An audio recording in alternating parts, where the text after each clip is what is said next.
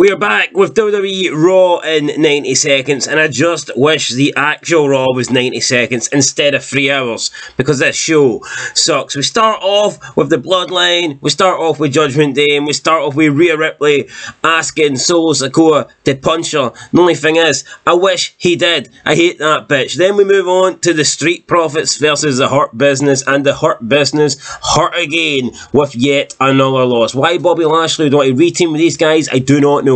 Becky and Bailey, whatever she's called, then share a promo about how one is a star and the other is not. Then Omos makes his return, big 7-foot guy, looking like absolute shit. I mean, this guy makes Kali look good. He defeats Elias. Then we get Tosawa. A couple of weeks ago, he faced Rhea Ripley, who looks like a man. This week, he faced Bronson Reed, who looks like a big, massive, fat cheeseburger.